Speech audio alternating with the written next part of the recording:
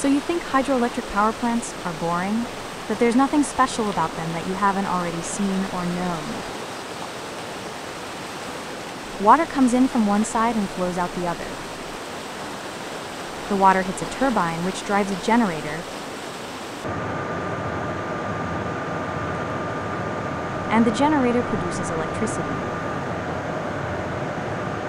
But what I'm about to show you is something you've probably never seen before.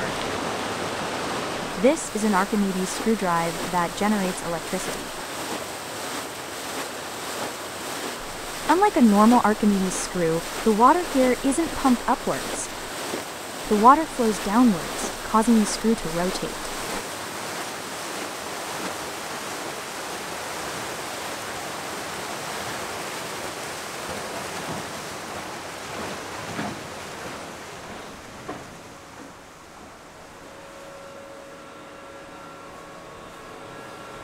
That's Kay, by the way. He runs the power plant and will tell us more in a moment.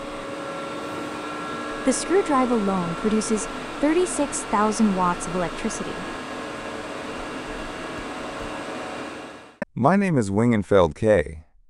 I've been working here at the power plant since 1998. Colloquially, we say screw turbine.